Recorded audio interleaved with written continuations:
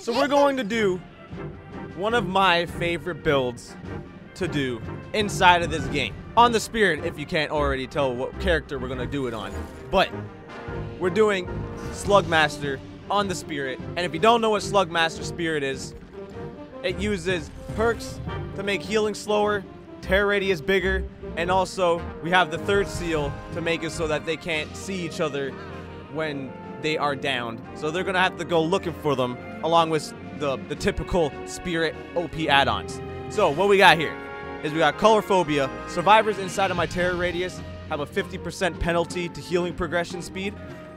Then we got Third Seal, so when I smack a survivor, they get hit with the blindness effect until the totem is broken, and I can hit all 4 survivors with it. Then we got Distressing, increases my terror radius by 26%, so my terror radius goes off of my husk.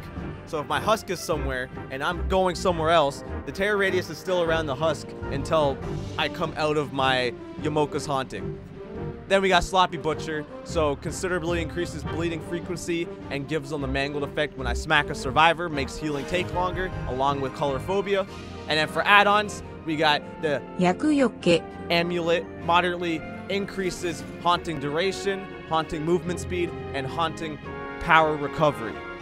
Then we got the Wakizashi Saya, which moderately increases reappearance duration and moderately increases reappearance movement speed. Allows me to do a nice long lunge if I need to do it. And then for an offering, we're not going to go to the game. We're going to let it choose whatever it wants, and we're going to use a Black Ward just so I can keep my add-on so I don't go using up everything. And we're going to go slug some people. Preschool's not a bad map, but the totem kind of looks like... I think I can deal with it.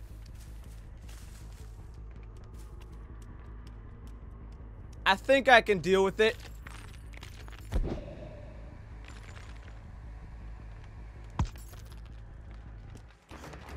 Oh, that sprint burst. Hi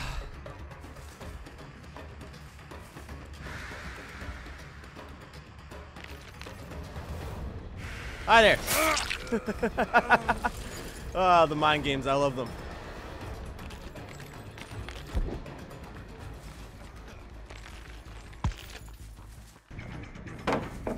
I knew he ran past me. I just didn't hit into him, so I thought that he did something else.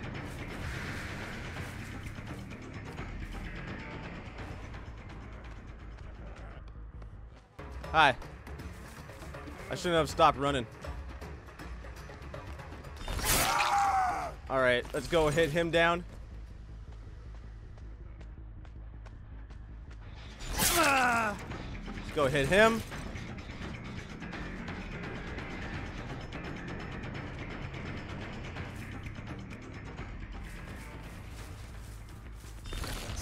Ooh, I thought there was a pallet there.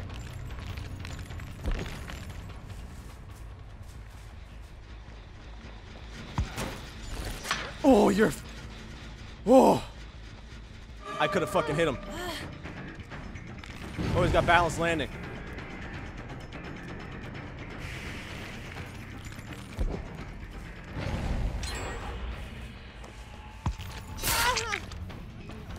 Okay. I've hit 3 people so far. Only one person knows where that guy's down.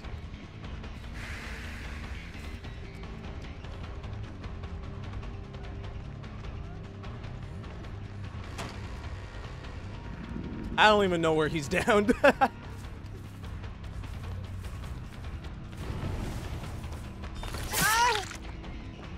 They both ran past the totem.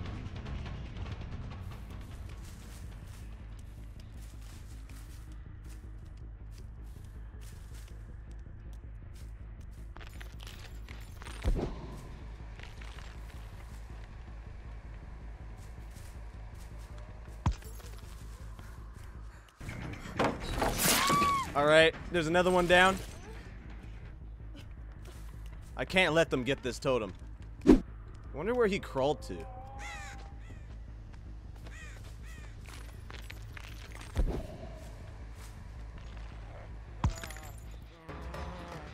Shit.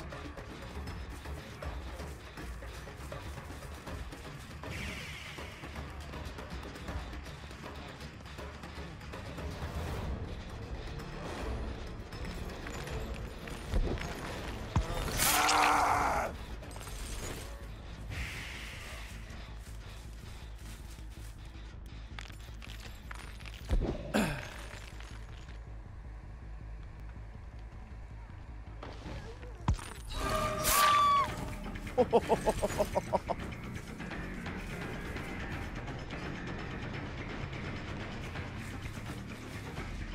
right.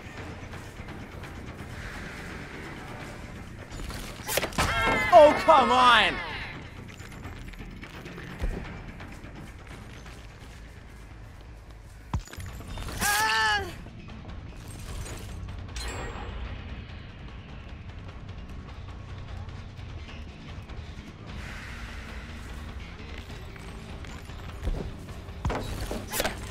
Pick the right side.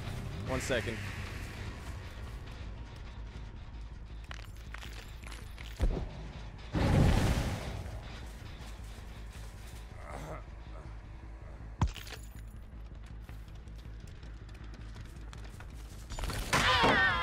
Nice.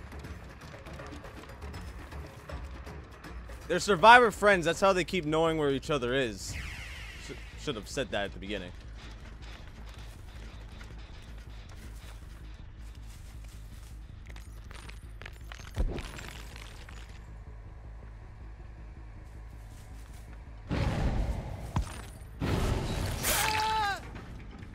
I'll let you guys die on the floor. That's the whole point of this build. Let's just go ahead and kick this. He's dead.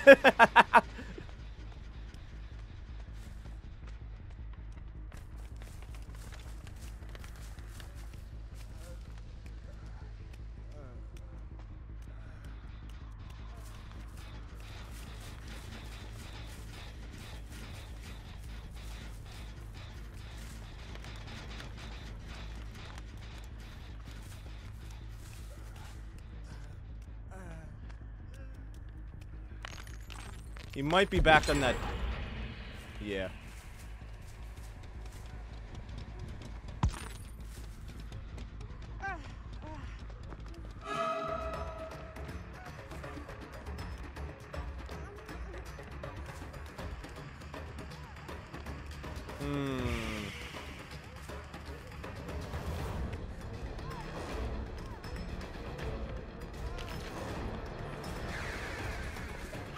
Hi there. Drop you.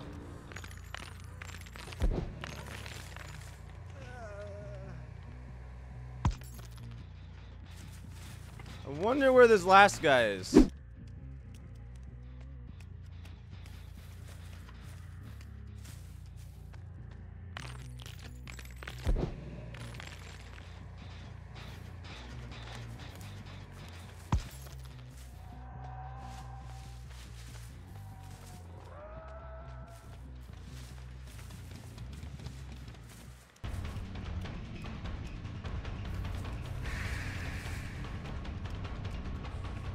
What are you doing? Oh my god, are you fucking serious?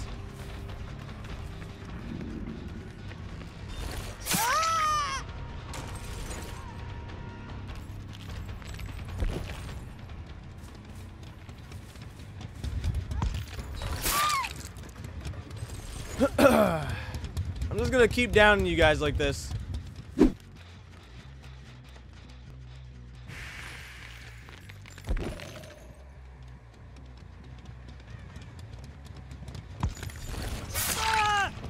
Nice. Alright, now to find the last guy. I just heard crows. Oh yeah, there we go. Now I found you.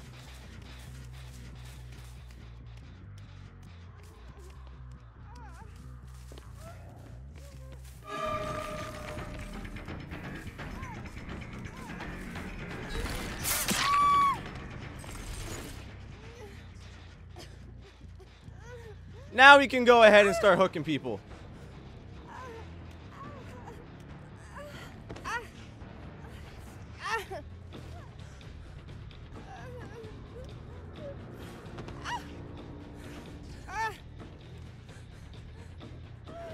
And if you fucking Kobe, I swear to God.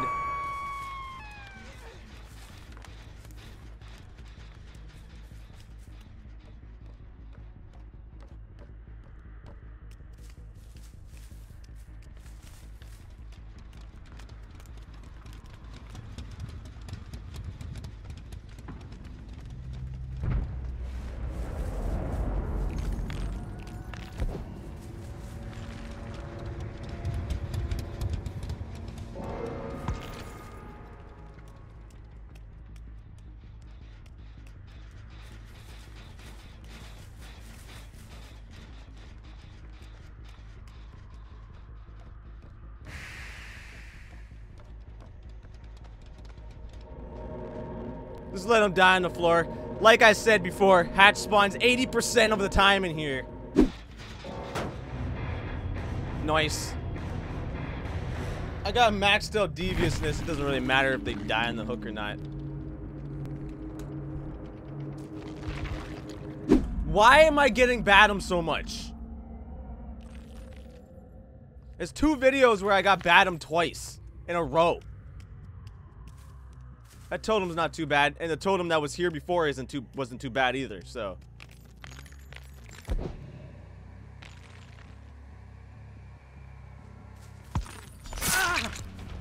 No one's got decisive, and they're not survivor friends, none of them, which is good. There's another guy in there.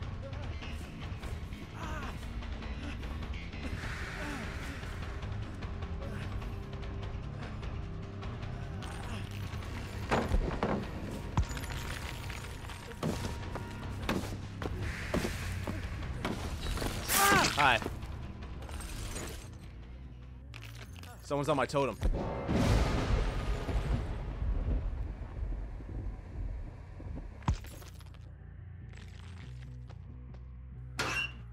Fucking piece of shit. He got out the window before I can get him.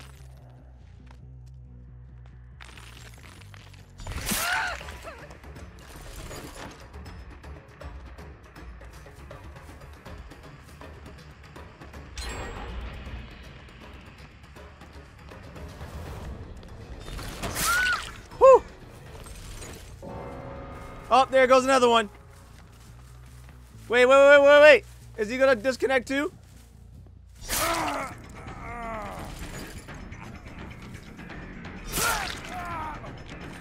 Well, I'm just gonna end this, boys. I'm already tired of this. Screw you guys. I'm going home.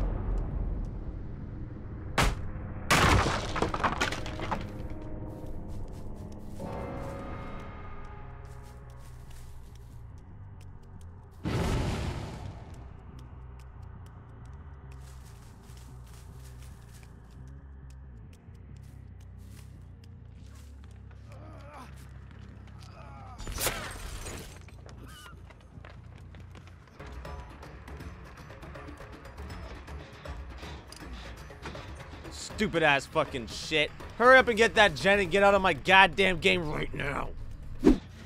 No, you're finding this fucking hatch. Let's go for a little walk. It's probably in the basement like it usually fucking is.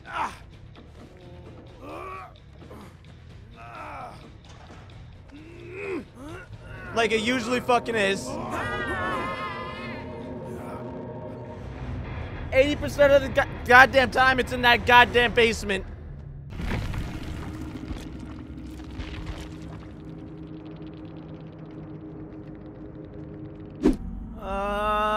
Maybe. I don't know if these guys survivor friends. I didn't check. But I guess we'll see. From the second that I have all of them hit and they start doing some trippy ass shit, knowing where each other is, and my totem's in a fucking stupid ass spot.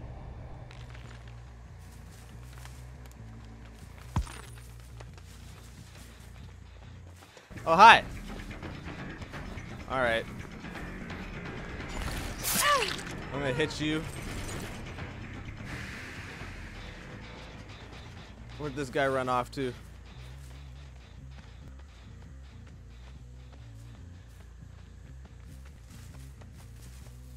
I kinda wanna stay on this side.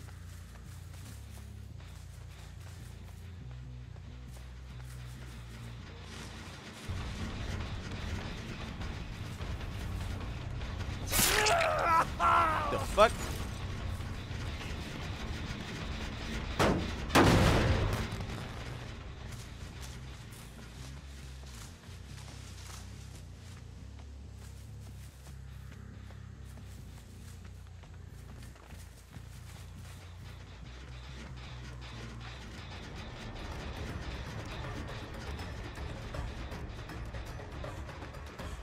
Why didn't you? I don't even know.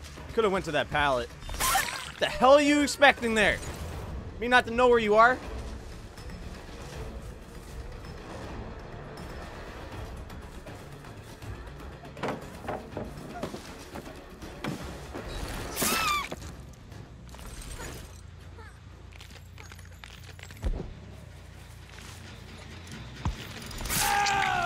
just gonna smack you down. There's one person that's not hit by this. This is where the pressure starts coming in. I have to start putting a lot of pressure on these guys right now. They're both here. Where did that scratch mark come from?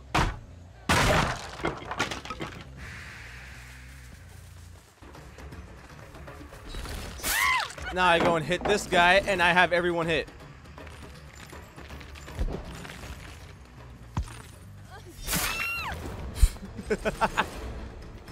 Well, I just reset that one. Oh, wait. No, this is the last guy I need to hit. Oh.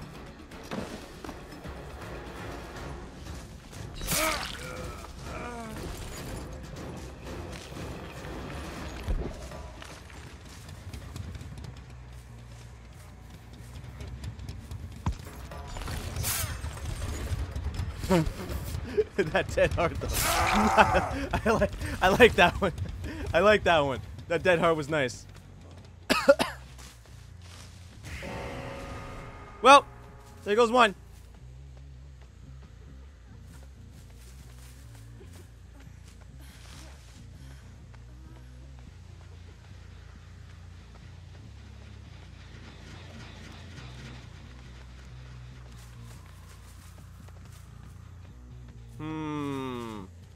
Now, where would he be?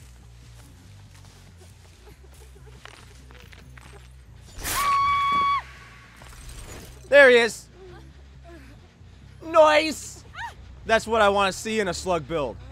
Since none of them are survivor friends, they didn't know exactly where each other was, other than the fact that they saw them on the, like, he saw her on the ground there the entire time.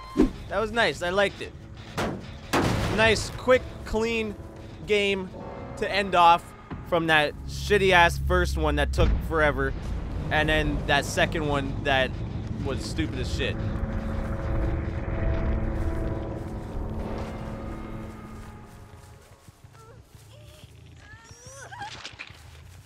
Nothing else to break and nothing else to kick or smack. Nice. This is what I like to see in a slug build. This is what I like.